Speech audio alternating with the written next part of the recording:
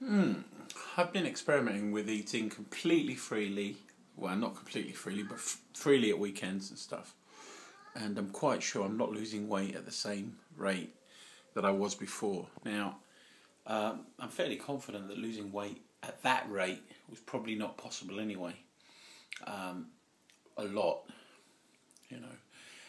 And I know that my goal has been 4 pounds a week. I even think that's too much of a goal.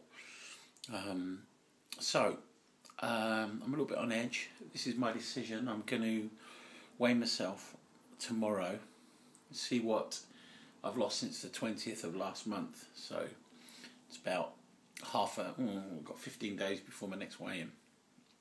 And I will make a decision based on that, about how I proceed. Enjoying kettlebells. I think to be clear about what my goal is. My goal is to have a new sleep study that shows I don't need to be on the machine. That's my goal, and that's what I really, really, really am wanting more than anything else, to be off the sleep machine, for them to say, no, you don't have it anymore, you're clear.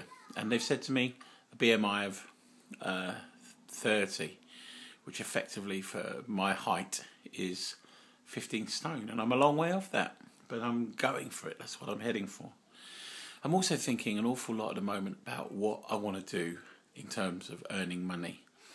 And although I like doing midwifery, I don't want to do it for 30 hours a week. I want to do a bit of smoking cessation, I want to do a stress study day type stuff. I want to do a whole load of different things. And this is where I'm at the moment. This is me just checking in. It's an extra one.